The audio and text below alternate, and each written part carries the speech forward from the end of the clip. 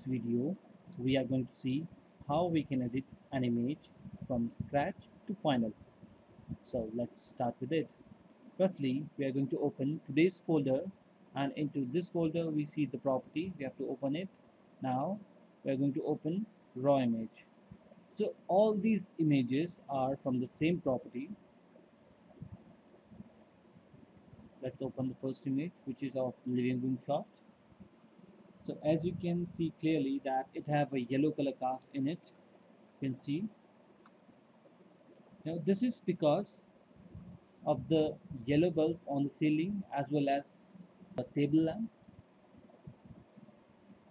So the overall black level need to be balanced properly. You don't have to remove too much of black level from these kind of dark wall. If we do so, then we have to face cleaning issue. It's because it is already very dark. This is a dark color, and if we try to remove the blacks from it, we can see lots of grains. So it's better we just lit up a little bit, not much. So whenever we have to see the right color of the wooden floor or like other things, other elements of this room, then we always have to prefer the dark shot, because in darker shot you can see the color properly. In case if someone sees the lighter version, in lighter version, due to the over brightness, no one can justify the right color into it. So it's better we should always prefer the darker shot to check the colors. And also the verticals of this image is not properly aligned. Like you can see the left and right vertical, they are not looking very much vertical straight enough. So same with this shot, same issues like which I've discussed in the previous shot. The the blacks on the right part is pretty high, because in the lighter bracketed shot even we can't see that much of brightness. So it's better again we don't have to remove excess blacks from this area, and we should always try to light up the plants. We have to try to remove a bit of blacks and shadows from there, because if we can't, then the greenery we cannot see it. We always have to apply some saturation to the plants, so it gives us a feel of like it has some life in it.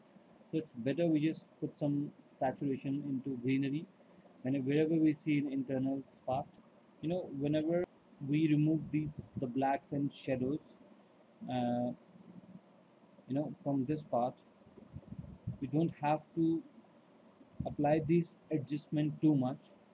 If we apply it in excess, we may have to deal with grains at the later stage, like I discussed in the previous one. So let's see the next image. This is also the same image with different angle. So again, it have that same issues in it, but the main issue which I see in this one is that this is the staircase area, and whenever we have these kind of images, we always have to put some you know brightness to this kind of secondary areas, because uh, uh, because there is in secondary areas we see very less kind of light source, and so we have to brighten it accordingly. But there is one more thing we have to think about, like we are going to do some color cast into this area, and we try to remove and make it exactly the same copy of this one. This is not going to be good, because if we do so, we may lose the natural thing from it. So it's better we adjust this area in that way, so it looks a bit natural. We're supposed to put back some yellow into this one instead of removing all yellows, so we can maintain the depth into it. Rest the same issues like the previous one. Coming to the other image, this is the dining area. of the same property, this doesn't have excess color cast in it. It is easy to understand that what color these wall holds. We don't have to get 100% of the window detail over here, like this is dark shot. So yeah, we don't have to get 100% of detail over here, because if we do so, then at the end our image may look too HDR. It will look artificial. So to preserve the natural thing in the windows, we always have to make it less darkened, so it will look as natural light source. We have to add saturation to the external areas here. The blacks on the left objects need to be reduced in order to manage a balanced lighting.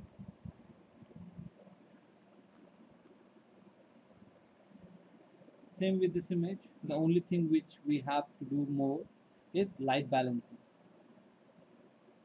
As we can see that the kitchen area has less brightness as compared to the outer area.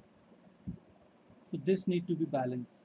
This you can see in the darker shot that how much brightness is coming through in this area and how much in there. So this is lighter version, we see too much of bright over here, but again this is a bit dark. So we have to manage the brightness in order to balance everything in this image. So before starting with the editing process, we have to check the style guide reference images. So I've already imported one image from the style guide reference folder. You can see the same kind of theme we have to apply onto the image which you are going to edit. In this one you can see the colors are muted enough. It have a good contrast. You can see the window, it is not looking too HDR. I haven't brought up 100% of detail of the window view. Now it is looking, the external is allowed light source. The wooden color you can see, there's no sign of vibrant colors. Looks pretty natural. The brightness is too good. You can see some areas have shadows in it. I have left that shadow to maintain the depth in the image. You can see there is no sign of detail loss in this image. So this is the same way we have to edit our image. So let's start with the process of editing now. Step 1. Importing images to Lightroom. For this we have to open today's folder and go to the raw images. To import all these images, you have to click Ctrl A, then drag and drop it onto the Lightroom icon. But this thing works only on Windows 10 and below that version. For Windows 11, you have to select the image. While dragging, press Alt Tab to go to Lightroom interface and drop it in the library panel, and then click on Import. Step 2. Stacking. To stack the image, you have to click any of the image, right click on it, go to stacking and auto stack by capture time. You have to select it to the 2 second and stack it. So now you can see that it has been stacked together, and it will show you a number 2 because these are the two bracketed shots of a single room. If it was 3, then it will show you 3 over here. So step 3 is HDR merge. Right click on the stacked image and go to photo merge and HDR. You can press Ctrl H as a shortcut to merge. So this is the HDR merge preview panel. Over here you can see that how the software have merged the images. These two settings need to be checked on because we want software to align it automatically and give the settings whichever is required, like brightness, shadows, all the adjustment settings it applies automatically. So degauss amount, this thing you have to use always whenever you are doing external, because this thing works only in an image which have some movement into it. Like you can see in externals that some cars are moving from point A to point B. Like in lighter shot, it will be on point A, and in darker shot, it will be at point B. So when you're going to merge the image without using this option, you will see a ghost image. You will see half part of the car in front, and the half will on the backward. So like it will be a ghost image out there. So for internals, we always use none, and externals, whenever you see movement, you have to use low, medium, high accordingly. After you make the HDR, you have to check, even though in the internal also, that to check for the issues like patches on some area, the patches, and uh, some with the ghost. So you always have to check your image properly before proceeding. So in my image, this is good to go. So I'm just simply going to click on merge button.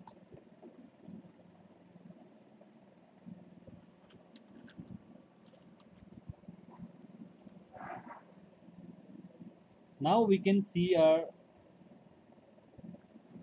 HDR with .dng format over here. You can see this one. So now, as you can see that the corners are looking dark. This have a pretty high intensity of yellow into it, and maybe a bit of orange too. We see color noise out here. We see graining thing over here. There are some purple lines which are known as chromatic aberration. These all purple lines you can see over here onto the edges of the curtain also over here. This need to be removed. We've got some blues and like chromatic aberration, the green color, the green edges, the purple edges. All these need to be removed. We have to get some details out here into the windows, and we have to put some brightness out here into the staircase area. Some brightness need to be applied on the ceiling, and the right hand side have a bit of more blacks over here, but we will try to manage it. But we will also try that we don't remove all the blacks from this wall or from the black marble over here, because if we remove too much of blacks from it, maybe we have to deal with the grains after that. So it's better we have to remove the blacks wisely into the images which have high contrast. Step 4 is lens correction. Now, to do the adjustment, we always have to go to develop panel over here. For lens correction, we have to scroll down. Here we see the lens correction.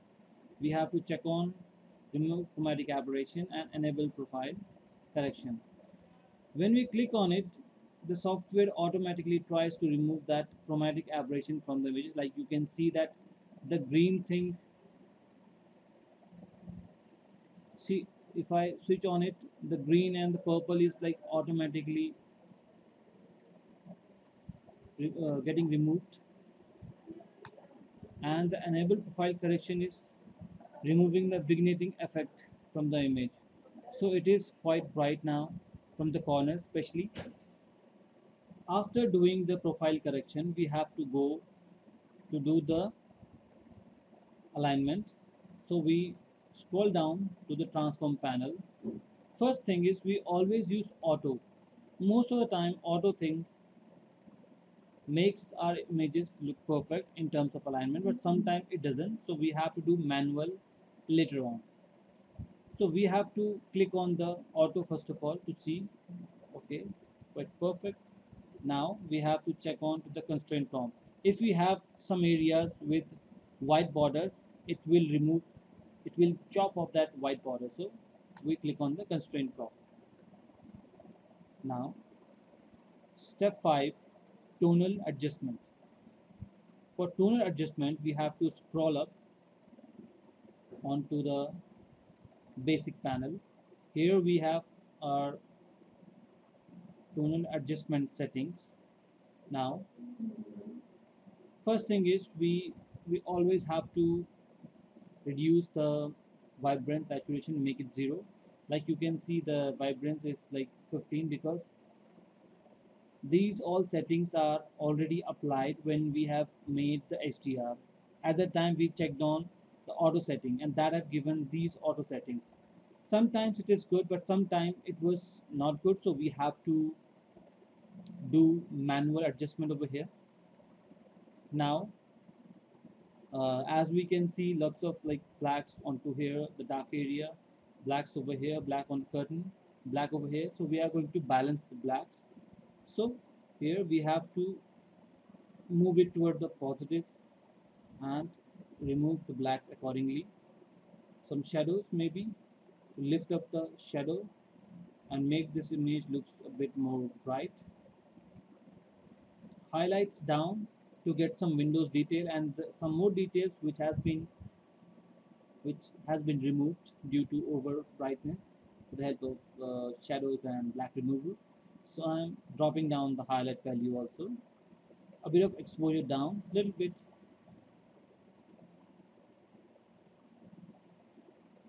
and a bit of contrast for depth, slight blacks also, slight shadows. So this is good.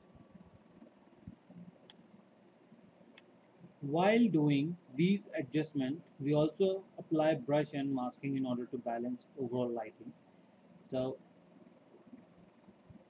we can take brush and increase a bit of exposure here and try to brighten up the dark areas. Slightly over here, here we see the black, so I'm applying a bit of brightness over here a little bit, and a bit of brightness over here too.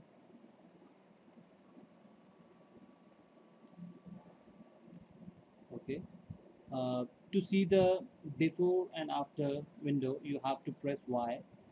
So by pressing Y, I can see before and after. So while I've applied brightness, it have changed a lot of color. Like you can see that after applying a bit of brightness, removing shadows and blacks, it have given me lots of like yellow out here. So this is what we have to remove in our next step. Step 6 is white and color balance. To get the white balance done, we have to click on the white balance selector tool, and we always have to click on the white area to get the color cast. But always try to see that you are clicking on the midtone, like somewhere out here, but to see the live result, that what effect will be in your image when you click on the certain white areas. Like you can see that this have high color cast, so you can see live output over here that it is giving me a blue tone color cast if I am clicking on it. So we have to click on the mid tone somewhere out here, click on it. But after clicking on it, you can see that over here it have given me a lot of blue color cast. So we have to do a bit of manual correction over here because auto white balance is sometimes good, sometimes not. So it have given me something wrong. So we can use a manual correction over here. This is 4200. I can make it 43. We can increase 100 by 100 to see the result. Again, Y to see before and after window. Okay. Over here we can see lots of blues, and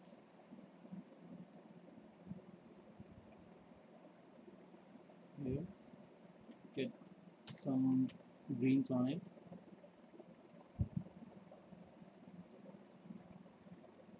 And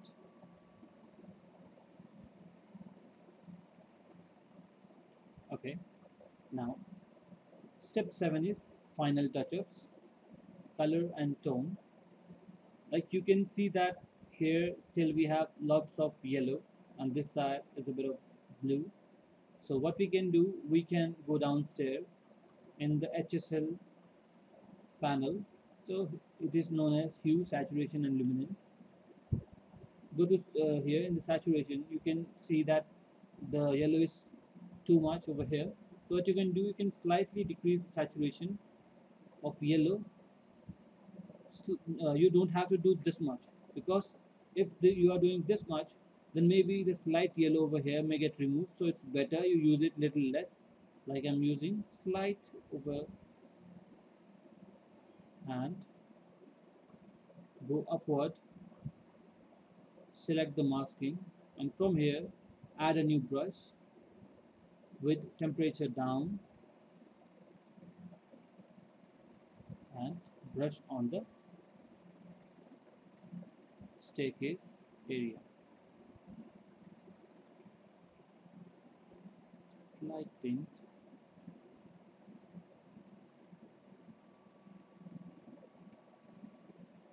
Okay, again add press done. First of all, if you are not going to press done, this is not going to get completed. So every time you use the adjustment brush, you have to click on done.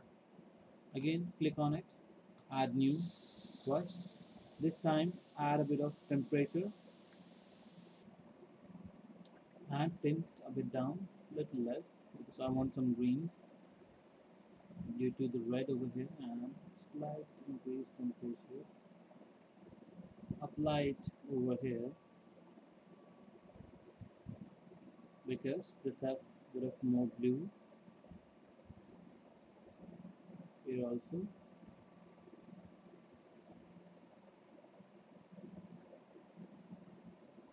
Done. Press Y to see before and after. Okay, this is quite good. Like you can see, the color is way too better now. Step 8, maintaining consistency with same room images. To maintain the consistency of colors, we have to check the same room other shots which I have already done. We can see it and check the colors. Like in this one, you can see the colors are muted. The brightness is okay. There's not much yellow in this overall shot. The color of the wood is looking good. So we are going to put back same kind of color, same kind of theme into that image.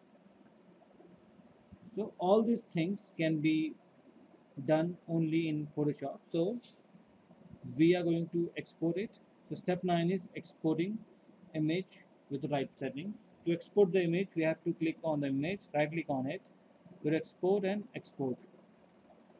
Then all these settings supposed to be 100% quality and 300 resolution. We just have to export it.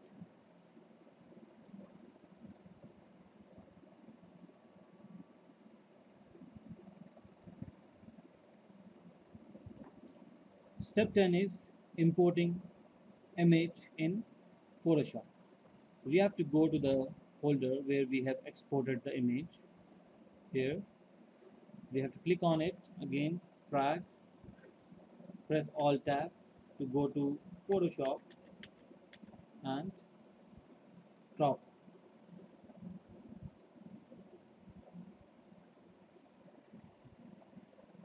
As you can see in this image, that we have got a bit of noise onto the wall. This we are going to remove. There's excess color over here which need to be managed. We've got some, we have to darken this area to get some details out here. There's still some blue over here and onto the mat over here. This need to be corrected. We've got some strong greens onto the blacks, because as I said that if we are going to remove excess blacks and shadows from the dark area, we are going to deal with grains. So now we are going to remove all these grains. Here also we've got some grains, and overall we have to manage the yellow color, because the image which I've showed, which I've already done, all these images are the same shot. In that one you have already seen that the colors are a bit muted, but in this one the color looks too much vibrant. So this is what we are going to do. So step 11 is adjustment. So all these adjustments include brightness control, light weight adjustment, white balance, color balance, noise reduction, sharpness. So all these things need to be done. So let's start with the brightness. To get the brightness done over here, we have to go to the adjustment panel, and from here we can increase the brightness and close it. We have to press Ctrl I onto the adjustment layer to invert it, because black is always for to hide, and we are going to use the white brush on it, because white is always used to reveal the area. So just always try that the opacity is supposed to be 12%. So to increase and decrease the brush size, you have to use the brackets, close and open. This way you can able to increase and decrease the size of the brush. So let's apply a bit of brightness. I see this is dark. Little bit of brightness I'm applying over there, and over here light brightness.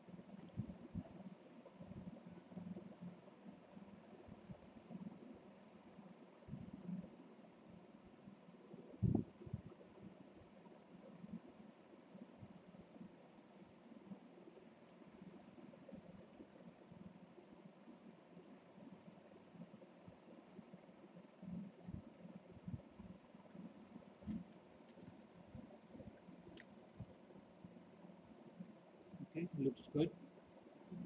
Now let's go for light bleed. Okay, we can't see any light bleed over here, so we're going to go to the next one. Next one is white balance. To get the white balance done, I'm going to create a duplicate of this background layer. You can press Ctrl J to duplicate it, Ctrl M to open curves, Ctrl and click on the midtone area, click on it. Now we have picked the values. Red is 188, green is 183, and blue is 177. So by pressing Ctrl 3, 4, 5, you can see Ctrl 3 red, Ctrl 4 green, Ctrl 5 blue. So in this way you may be able to switch to the red, green, blue channel a bit fast. So this is the highest value. I'm going to copy this one and paste it onto the both low values. So all three are equal now, 188. Okay. If I switch on and off, you can see that the color cast is removing excess yellow. Now again, I'm going to add a mask layer, invert it. You need to take the brush with 12 opacity, because 12 opacity is going to affect little area with less patches. So I'm using 12% opacity. You're supposed to be 100%.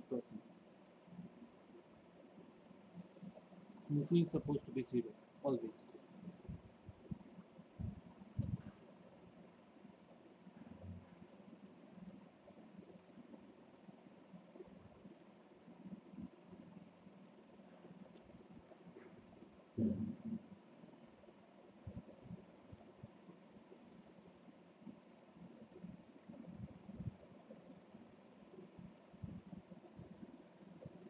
Okay. Control E to merge all layers. Now we are going to do color balance. So to get the color balance done, we have to create a duplicate layer. Again, drag and drop over here.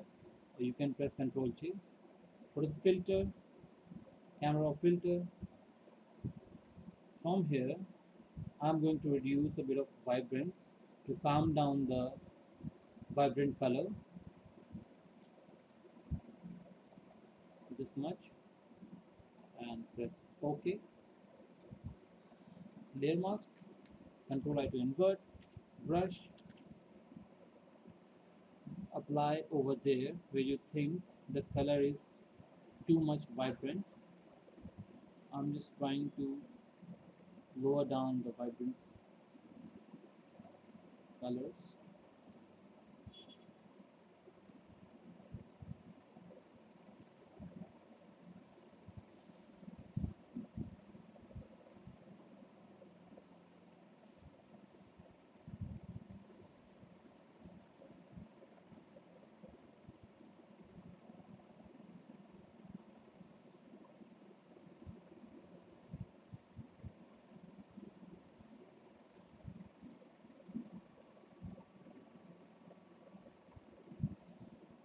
Yeah, if I switch on and off, you can see that I have removed the excess vibrant color and try to match this one with the other images.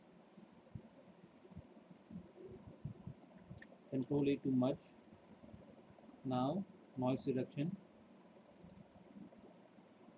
So to remove the noise, we're going to again duplicate the layer. Go to filter, camera filter, and from here you have to go downwards to the details. You have to increase the noise reduction. Zoom in a bit to see the result. Like you can see that the noise is being removed. Press OK. Again, add layer mask. Control I to invert. Take the brush bar B, and this time you can increase the opacity till 60 or 50 maybe, because these are the plain areas where we can simply apply it. The walls is a plain area, you can apply it even though 100% to remove the grains. I'm using 100% of it.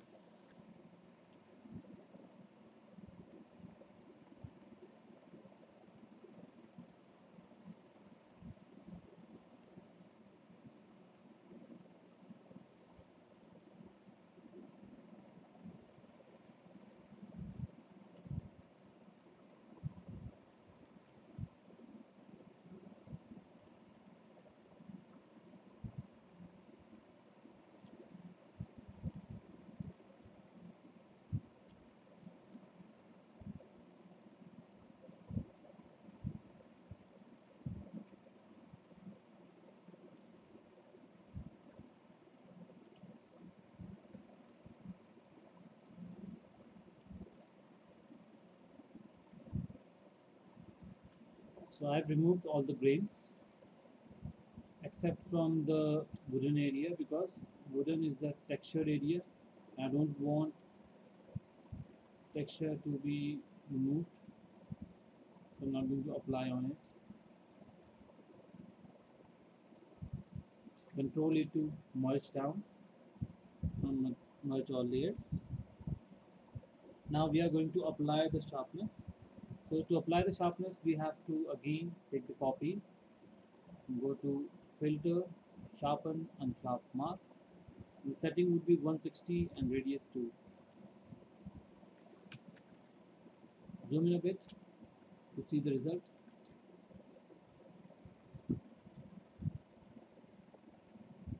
Here, press OK. Now I don't want my sharpness to get applied overall, so for this one I'm going to add a layer mask. Control I to invert. Take the brush with opacity 20. Now apply it some areas where we think the sharpness is supposed to be added.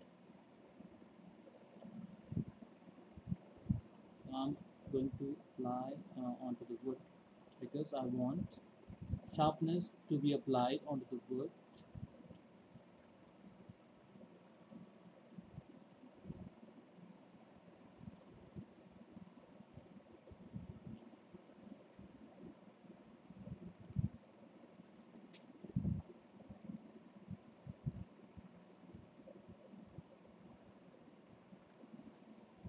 Control E to merge. Now step 12, item removal. Let's check if we have something to remove. As I can see, this room is clean, so no need to remove anything. So I'm simply going to move to the step 13, which is self QA. Now we are going to check that if we have left something out here. So let's zoom in. Okay, we've got some color distortion over here, even over here. So this is what we're going to remove, and we're going to slightly darken this area. Let's do it. Control J to duplicate the layer. Go to filter, camera raw filter, zoom in, go downwards and open optics. From here, increase the purple amount, press OK, inverse, and take the brush and remove it.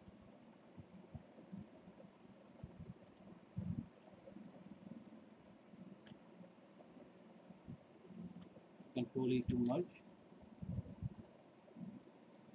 Control J, Control M to open curves, down this one and add layer mask, Control I to invert, take the brush with opacity 12 and brush on the dark color wall. So here, switch on and off, looks better. Control E to merge. Now again we are going to check the consistency and match it with the others. I'm again opening the edited image and opening the other image to see and cross reference the thing that the colors are looking this thing. I'm again going to open my Photoshop and I'm going to check the color side by side. So again, if I see this image which I've done previously, I think the color is still high onto my this version, and I slightly have to apply a bit of brightness too. So let's apply it. So I'm going to create the duplicate of this layer. Go to filter, camera raw filter, and from here go to basic panel, decrease a bit of temperature with slight tint and a bit of slight whites and contrast. Again, a bit of slight white and a bit of contrast. Slight shadows also and blacks also to remove the darkness in the image. And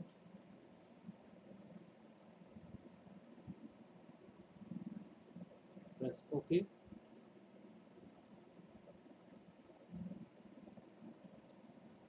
Go back to the image to see. Okay, looking close enough. Switch on and off to see what happened to this image. Okay, I'm going to leave this overall, but I'm going to remove the effect from the window. So I'm going to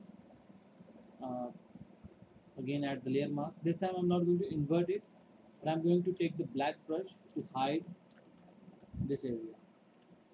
So I don't want my settings to be applied over here. So I'm using the blacks over here and a bit over here too.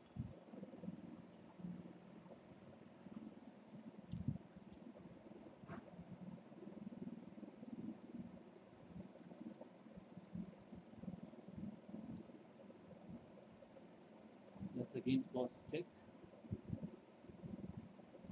Okay, Control E to merge, Control J to duplicate layer, go to filter, camera filter. This time we are going to reduce a bit of color, slight vibrance down with a bit of tint, and okay. Inverse, take the brush with opacity 20, and we are going to remove the excess color. Control E to merge, again check. Okay. So Now we have matched the consistency. This image is looking perfect. Now step 14, resize. To resize the image, we have to go to image, image size, and switch on the lock over here and try 2550,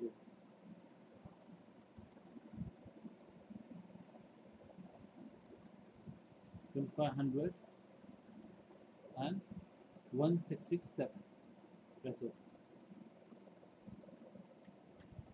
Now Control S and save it. Thank you.